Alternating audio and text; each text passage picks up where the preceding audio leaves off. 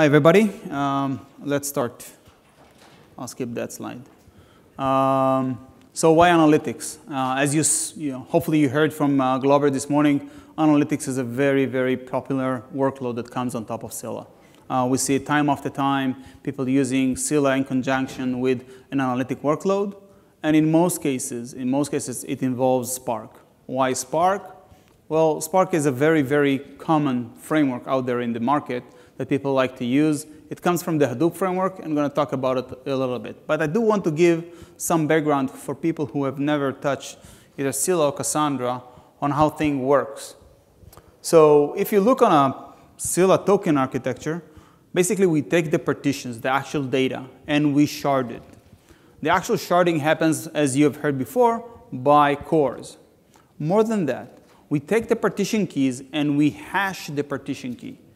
The hashing happens in order to make sure that we distribute the data across the cluster in a very, very even way. We're using something called murmur3 hashing function to make sure that every node will have an equal number of partitions. Prevent hotspots. That's a great architecture from that perspective because it guarantees that the load on each one of those nodes is going to be equal and even. This is a simplistic way of how things works because we omitted here the notion of vnodes. So people who come from the Cassandra world and Scylla world know that there's additional layer of resharding of the information inside the cluster, and it might affect how it looks like. So let's dive in a little bit more. Let's translate that notions of tokens into how entries looked at Scylla. Okay? So I'm going to take a partition key, and that's going to be hashed and pushed into one node. Okay? Let's say right now my replication factor is 1. If I replicate more, then I will have the same partition on the other nodes as well. The guy who's going to actually hash the information is my driver, the actual driver that writes the data. So he knows the partition key, he knows the hashing algorithm, and so taking the hashing algorithm, creating the new hash, pushing it in, and pushing it to the right node that I want to use. For example, again here, this ID would go to node X. Why is it relevant to us? Okay? It's relevant to us because we shard the data in a manner that is different than Spark does. Okay? There are differences between the hashing functions between Scylla and Spark. And the main difference is how Spark consumed the data out of Scylla. So let me explain a little bit for the guys who have never used Spark before. Spark is a distributed system. Okay?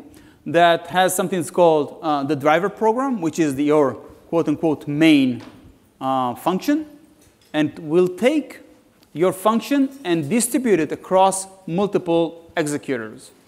Each executor will have different tasks and a caching and memory settings that is going to be part of this cluster.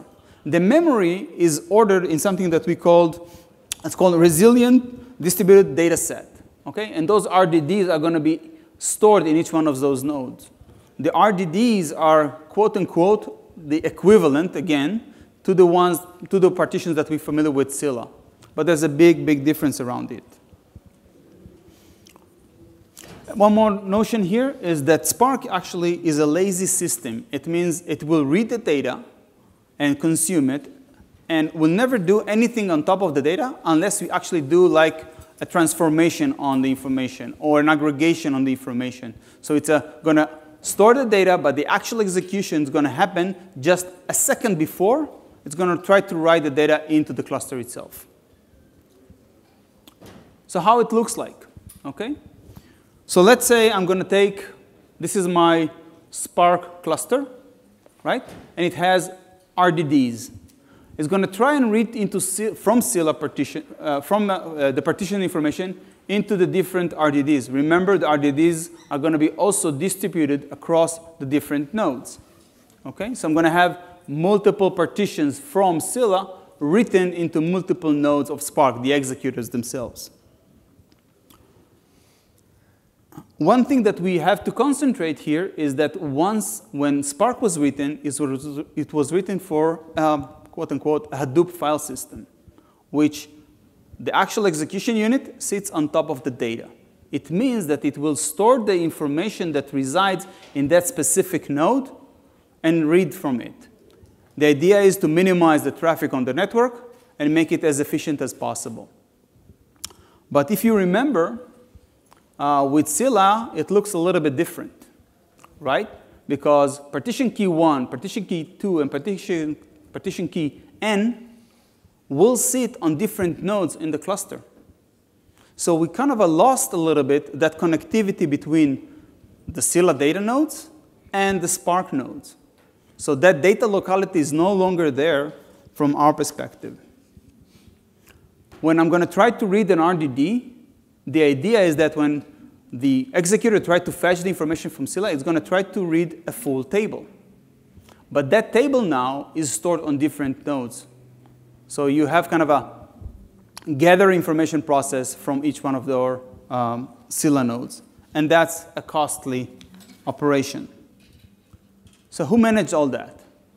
So there is a Cassandra-Spark connector. It was written by the guys at DataStax. Those are the initial contributors. Today, there are additional contributors to the product as well. And it will create what we call a Spark context. It will create an abstraction of the Spark notion inside, of the data that is inside Scylla as an abstraction for the Spark executors. When it writes information, and I'm just going to keep this right now in high level, when it writes information into Scylla, it writes data in batches. If you're familiar with batches in Cassandra and Scylla, there are some nuances on how you do that correctly. Currently, the connector is packaged with the Java driver. If you attended the talks in the morning, you know that we are trying to bring in more efficient drivers into the community to make sure that we are able to connect better between Java application and Scylla. One of the beneficiaries of that type of work is going to be our Java connector for Spark.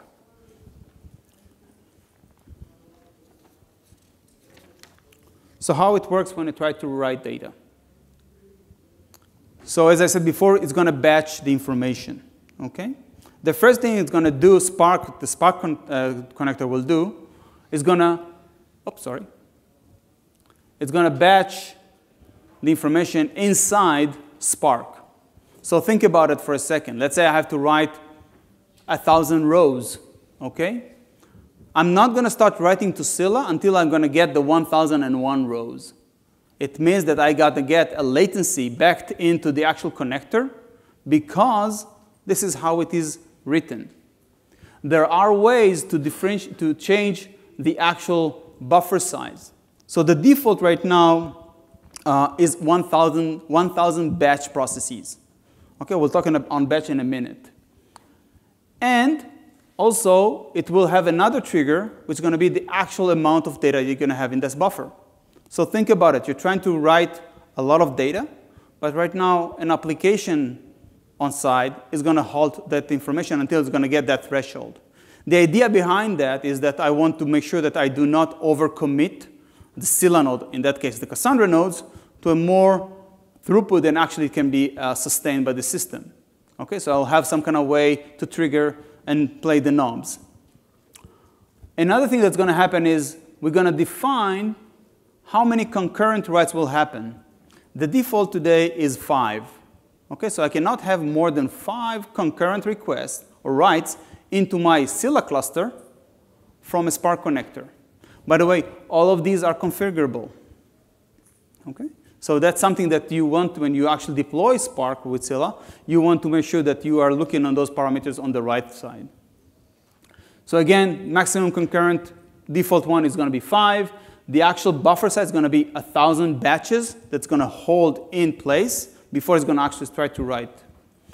And the last thing is how it's going to actually group the batches. So if you are familiar with Scylla and Cassandra, you know that batches are inefficient when you're trying to batch multiple partition keys or different partition keys in one batch. It means that Scylla, when it gets that batch, have to go to multiple nodes one by one until it's going to complete the actual write of the information. So you want to make sure that when you do those batches are going to be referring to a single partition key. So what does the connector does? It offers you multiple strategies on how to batch it. So the default one is by the partition key. However, as we saw before, I'm going to do a little bit back flip here. I cannot guarantee that I'm going to have the same partition key for each one of those batches. So now I'm kind of in an unstable situation. So another option is that offered by the Spark connector is doing it by replica. So I'm going to batch it, but now the batch is going to be based on the replica set. So if, for example, I know that all the batches are going to go to node number X, I'm going to have all the batches aligned one after the other to go to that one. And the third one is none. So completely disregard the grouping option. And once the batch is ready, that batch command is ready, you're going to just send it to all the nodes or all the partitions that are participating in that specific one.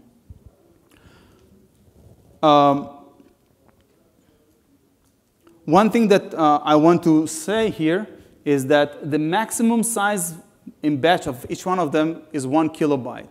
The default in both Scylla and Cassandra for warning on batches is 5 kilobytes.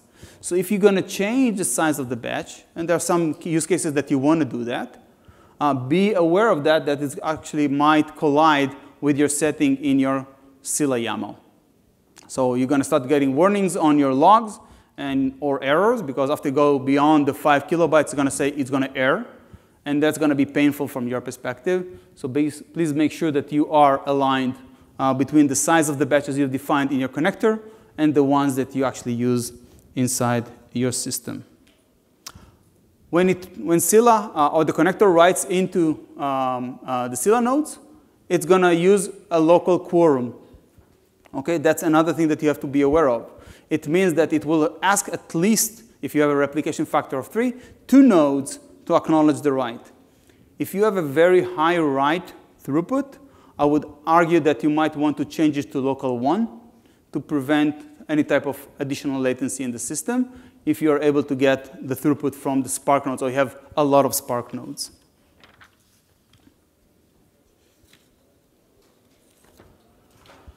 When Spark reads from Scylla, in many cases, when you're doing work, you want to do analytics, you have to read your table out of Scylla. And that's, again, something that takes time.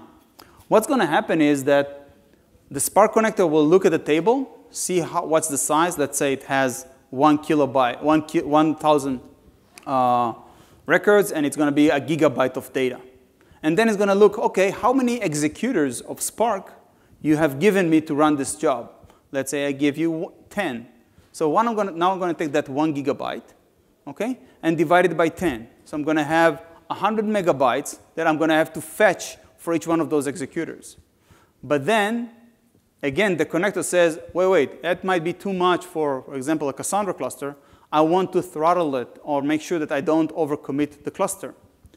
So the default setting is going to take that RDD or that data and going to chunk it into 64 megabyte reads from the cluster. Now, if you look, and again, this driver was written for Cassandra. The awareness is by node, not by shard. If you're going to go and do that by shard from Scylla perspective, it means that now a single shard, a single connection, is going to try to read 64 megabytes. That's going to make it inefficient. Our recommendation is to use a smaller chunk. So yes, you're going to have more reads from the cluster, but each one of them will be hitting a different shard in your cluster. I'm going to get a better concurrency on the read side. One more thing, one additional items that you will see is that you can actually set how many, each one of those fetches, what's the size in the rows. And you can also define, for example, if you have a huge partition and you want to dice it by different rows, you can define that it's going to be 50, 60, or 100 rows. Today, the default is 1,000 rows, and it's pretty efficient from that perspective. What we do recommend people is to play around with the input size. Additional item that we are constantly being asked is to collocate or not collocate. If you look on other systems, they will tell you, hey, put your Spark cluster together with your data cluster. Yes, there is quote unquote efficiencies in that one. You're going to be managing less nodes. It's going to be more efficient from spinning up and down system. You don't have to multiply your control plane. However, there's a cost to that, definitely with a system like Scylla. To make sure that it works, don't forget each one of those Spark nodes have executors. You're going to define how many cores in each one of your servers are going to be an executor. For example, let's say we have a 16-core server. I can say I have 8 cores for Scylla and 8 cores for the Spark executors. Okay? That's going to divide that node half and half. Is it efficient? Sometimes it is. If you have a constant analytic workload going in that specific cluster, it might be worthwhile to increase or scale up the node to collocate Spark together with Scylla. However, in our experience, we have seen that in many cases, those workloads that are constantly running are fairly small. So again, the benefit of doing that, it might not be that beneficial. We do recommend separating the Spark cluster from the Scylla cluster.